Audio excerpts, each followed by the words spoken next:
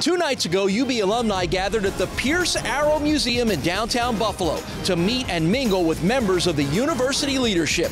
The museum, which opened in 2001, boasts an impressive collection of automotive memorabilia. In attendance was head football coach Lance Leipold, who had this to say.